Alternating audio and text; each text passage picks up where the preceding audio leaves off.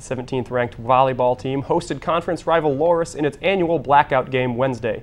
Wartburg was in search of its 13th straight win.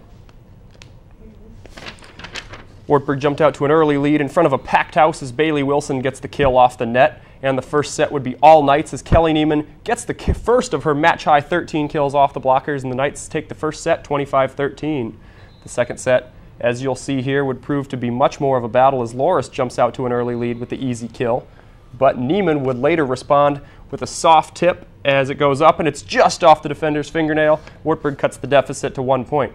The Dewhawks were much better in the second set, and the hard kill puts them up 10-7 in set number 2, and Wartburg's forced to call timeout. Not sure what they talked about in that TO, but it didn't work as Loras scores again, as Wartburg can't control the dig. Two teams battled late into the second set, and Kelly Neiman comes up with a huge block with the Knights facing set point.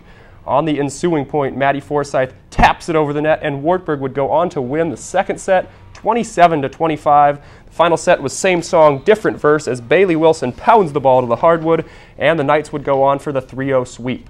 Another match, another sweep for the Knights as the season rolls along. That win gives Wartburg a new school record, 13 wins in a row. The Knights will look to make it 14 in a row this Wednesday in Indianola against Simpson. That match is set to begin at 7:30 p.m.